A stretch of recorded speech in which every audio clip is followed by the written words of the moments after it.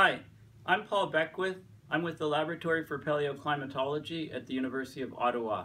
My website is paulbeckwith.net, and please consider supporting my work, which is completely self-funded in the production of these videos, etc.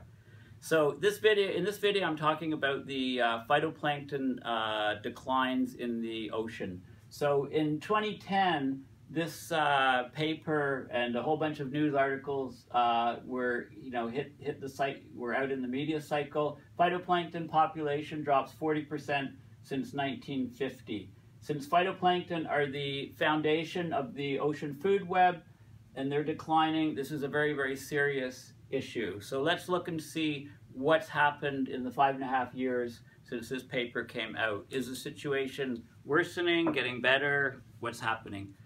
So this is the original paper in Nature that came out in July of 2010 and triggered all these press releases. So what they measured is, well, phytoplankton account for about half the production of organic matter on Earth. So you can use satellite data to look at concentrations since 1979, and these have suggested that there might be reductions, but the length of this record is not very long.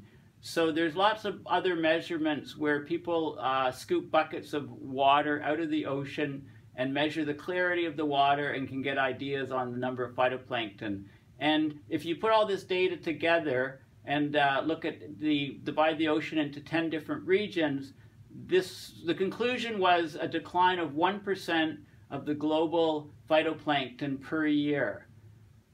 So how do they come to that number? They sampled these are samples over time, and in situ samples here. The distribution is here. I won't go into the details, but this is the 10 regions of the ocean, how it's divided up, and this is the rate of chlorophyll change. So this is the decline of phytoplankton. If you're to the left of this line, it's a decline. If you're to the right of this dashed line, it's an increase.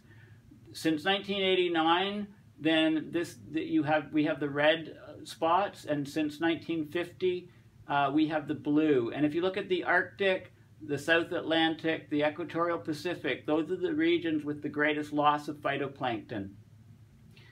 You can get the graphs here. This goes from 1900 to about 2010, and this is the different regions of the ocean. So the Arctic has shown very sharp declines of phytoplankton, similar to the North Atlantic, the Equatorial Atlantic, the South Atlantic. There's declines. It's funny, there was initial rises here, but then there's been very strong declines. So the South Indian Ocean is showing an increase, as is the Southern Ocean, but all of the other regions are showing a decrease. The data is also separated into average seasonal data. So this is over the space of a year. So in the polar regions, for example, the blue line is the northern region, so there's more phytoplankton in the summers and less in the winters, which is expected because of the sea ice cover. And in the southern hemisphere, this is their winter, or this is their summer. It's reversed from here. So, sorry, this is their winter here, and then this is their summer here. So this makes sense, and also in the Pacific regions and near the equator, you get less variation. If you take, so getting back to the conclusion, about 1% decline, it's actually about 0.86% per year decline per year.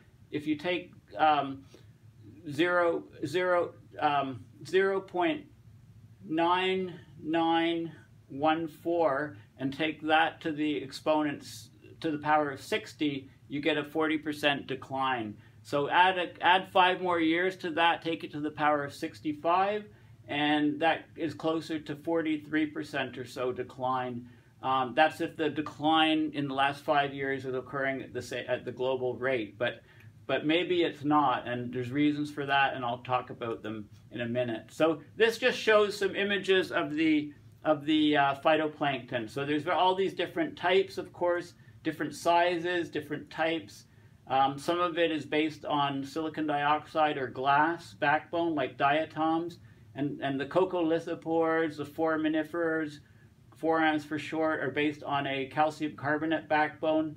Of course, with ocean acidification, those backbones cannot be formed as well, and this will threaten those species of phytoplankton. So there's all these different images of different types of phytoplankton. These are some more images. These are scanning electron microscope images of different types of phytoplankton. So there's a whole proliferation. There's a whole different world of phytoplankton types and things, and their numbers are greatly reduced, as I was saying. So this is, what do phytoplankton need? Phytoplankton, they need sunlight. This PAR is photosynthetically active radiation. So this is the sunlight that is involved in photosynthesis. The UV is harmful. It can harm the phytoplankton directly or create pollutants, which can then reduce the numbers. The pH of the ocean is important. As I mentioned, if the ocean is more acidic, then the phytoplankton numbers are reduced. CO2 is responsible for lowering the pH, making the ocean more acidic, but it's also required by the phytoplankton. Like any plant will require CO2. You also need the nutrients supplied, and the temperature is an important factor, because if the temperature is too hot, then the mixing layer over which the phytoplankton and the nutrients and everything is there to produce the phytoplankton, that mixing layer depth decreases. So the thickness of the layer decreases and there's less phytoplankton produced. But as the temperature rises, phytoplankton, like any other plant, there's an optimum temperature for maximum production. And if you exceed, so the yield will increase to a certain temperature and then it will decrease. So if you get more stratification and higher temperature, then you can get a decrease. You also need the nutrients to get up here, so you need the vertical mixing. And the wind affects the wind patterns can cause a disturbance on the surface and bring up nutrients and also affect the mixing layer. So these are all the factors, the components. And if we look in more detail here, this is showing the same thing, the different types of phytoplankton groups. Of course, dissolved organic matter and dissolved inorganic matter can affect things. And also you have particles in the water, and that can reduce the clarity of the water. So the transmission of light decreases through the water, and that can also reduce the phytoplankton levels. But it also if the water is extremely clear, then you get more UV going through, which can decrease the levels.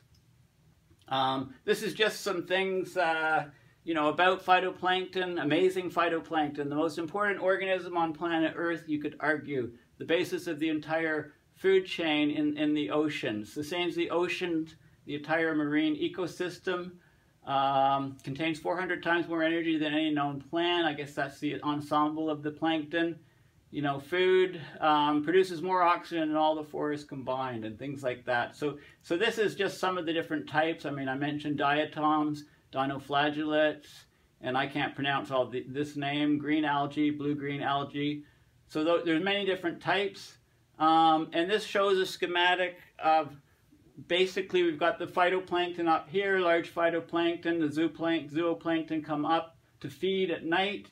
Then there's the carcasses of the dead phytoplankton sink down, or the zooplankton that eat them and excrete them, that sinks down, and these particles can start being decomposed by bacteria, etc., can sink into the seafloor, and this is a way of storing the carbon. So if we're changing the layers, because we're warming the ocean, we're stratifying it, we're disrupting this whole process. Now this shows where the different sizes of phytoplankton like to hang out. So this is the entire phytoplankton community, and this is the really tiny ones, 0.5 to 2 micron, the distribution, so they're more at the poles. These are the nanophytoplankton, 2 to 20 micron. There's more of them up here. And notice the microphytoplankton, 20 to 200 micron are up here. So if you add all these three, then you get this. But notice that there's a lot of them in the Arctic. And what part of the ocean, what part of the world is changing more than any other part? Well, the Arctic, because of temperature amplification. And this temperature amplification, this is a surface temperature, 2 to 4 degrees warmer in the high Arctic between 2011 and 1960. You can see the distribution of temperature, the zonal mean temperature. If you take a zonal average around the whole Earth and plot it as a function of latitude, you get this type of thing. So the Arctic is warming so much, so most of the stratification is going on in the Arctic, and this is going to reduce the phytoplankton, which will then make the CO2 levels be even higher. So this is a very strong positive feedback.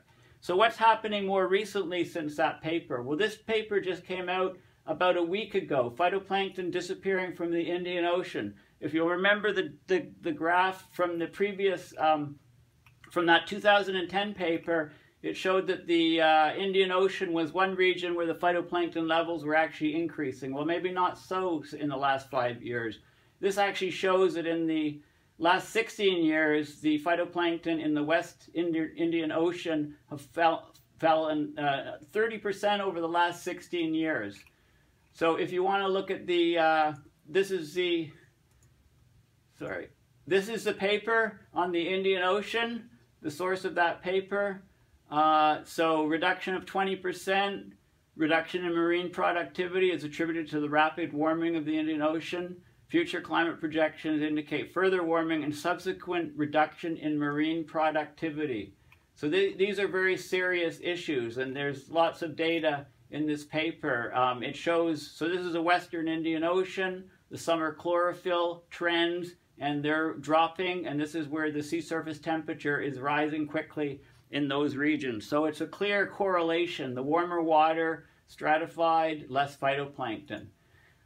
We know off the Gulf of Maine the water is extremely warm, and this is because the Gulf Stream characteristics are changing because the Arctic's warming so much. We'll look at the phytoplankton in the Gulf of Maine as measured by a ferry that goes every day between Portland and Yarmouth, Nova Scotia, and you can see that the level has dropped from 2001 by about a factor of over four. So this is very, very serious, and the water in the Gulf of Maine is warming almost faster than anywhere else on the planet. There's many, many different stresses to phytoplankton, as I said. The biggest is the lack of nutrients. Ocean acidification is also an issue. And there's other stressors and other issues. And they're covered in great detail in this paper. This is a pH of the ocean. The open ocean was about 8.2 over 35 million years, and since then it's dropped to an average of about 8.1, 8.05, which is a 30 to 40% increase in acidity. Get down to 7.8, 7.9, 7.8, and you have a huge problem with the base of the food chain, the phytoplankton that have the calcium carbonate shells. So what happened in very recent papers, okay? So this paper, Recent Decadal Trends in Global Phytoplankton Composition, came out in October of last year, and it's talking about the declines over the ocean, the percentage decline. So if I go to the chart in this paper, this is the global, globally, the mixing layer depth has decreased by 1.76 linear difference, so 1.76 meters. The temperature has been rising, so the nutrient levels are lower, and therefore the amount of diatoms are lower. In the North Pacific, we have an enormous drop. North Central Pacific, another drop. I mean, we're getting all these warm blobs in these regions, so the drop is huge. Look at the drop of nutrients, huge percentage drops. Since huge linear difference rather than between 2012 and 1998. Huge numbers. Also South Indian Ocean here. So all of the data is here. You can stop the video and have a look, or you can just go to the web, go dig up the paper yourself. So this is a diatom percentage change per year in the diatom. So globally minus 1.22%. Between this, so the rate of change, notice that the other paper in 2010 showed it says it's about 1% decline, but it's 0.9914%. So in summary, we have a real problem in the oceans, where the base of the food chain in the oceans is severely threatened, and